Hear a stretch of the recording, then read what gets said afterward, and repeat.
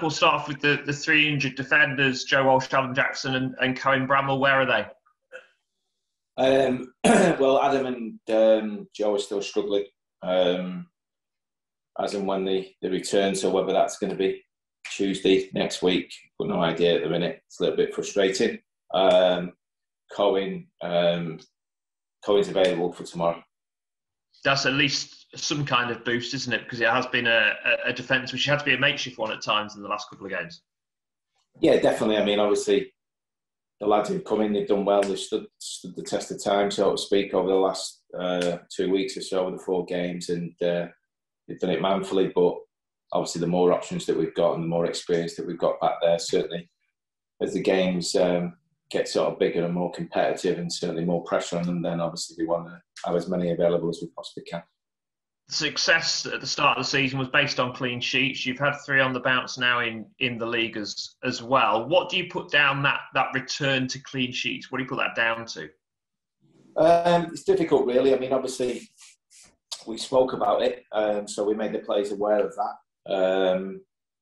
Maybe because the actual situation, possibly. The fact that, obviously, you know, it's not that we went into the Blackpool game with, 20 games left, 25 games left, we're halfway through. It's not, we're at the business end of the season. That was mentioned quite a bit. We didn't want to throw away all the hard work that I've done in previous. And it was almost reminding them the reason why we put ourselves in a position where we had a chance or half a chance. And that's still the case at the minute. There's still a job to do. To make sure we finish in that top 6, and maybe that just highlighted and heightened the senses and made people aware that actually we need to step up a little bit and get back to what we were doing. Hull with the chance to gain promotion tomorrow, how much of a motivation is it for you and your players to stop that happening on your own turf? It'd be more of a motivation if our fans were there.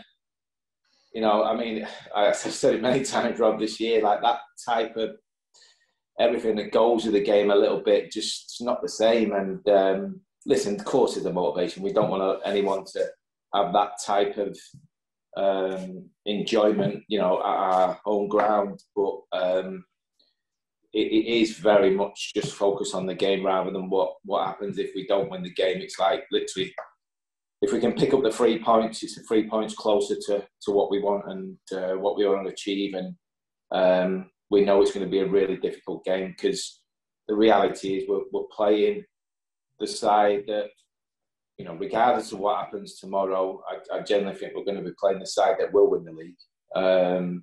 So that's how difficult a task it is going to be. We've had 2 very, very difficult games against them. We've got a lot of good players, big squad. Expectations on them, so yeah, it should be a good game. It sounds a silly question, as you say, with them possibly winning the title, but it's been a very strange season. Have they been the best side you've played, or just the most consistent side, do you think, in League One?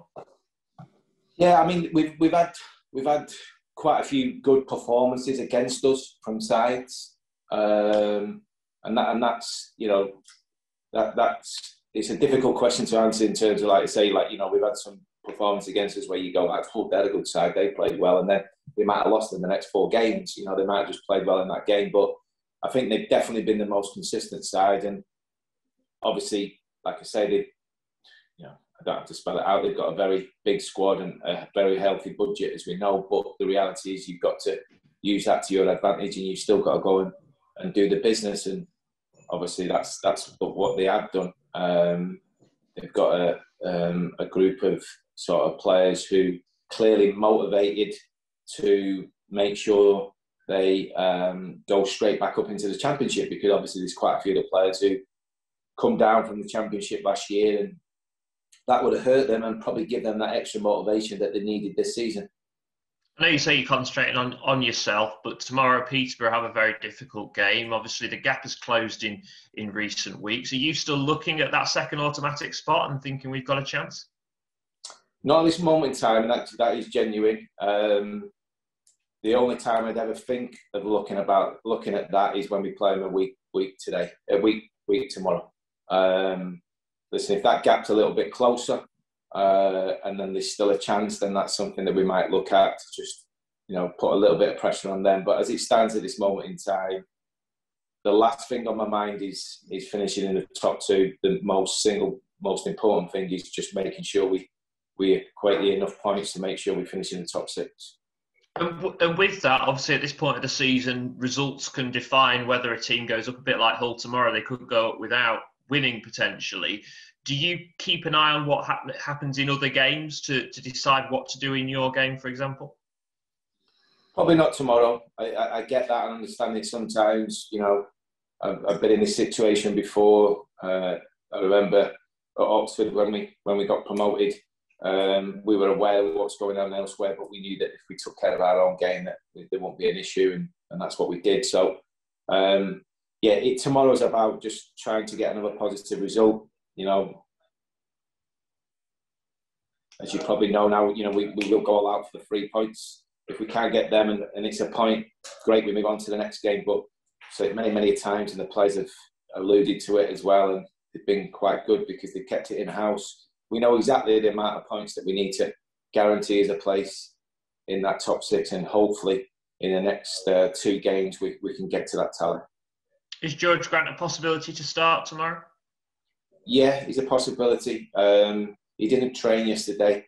The ankle's a little bit puffy, but I had a little chat with him. He thinks he'll be okay. It was just more precaution than anything else. So, I don't see him sort of finishing the game if he starts it. We're going to have to limit his minutes. But, yeah, hopefully he can train today and he can get a few more minutes under his belt. And Tom Hopper and Liam Bridcut finally, how close are they? Very close. I mean, there's a temptation to involve them tomorrow. They've trained a few days now. Had a couple of training sessions with the team. So, although there's a temptation there to involve them also, I'm realistic to know that there's some other big games coming up and it's not just about tomorrow. So we'll weigh that up. We'll have a conversation with them and try and make a sensible decision.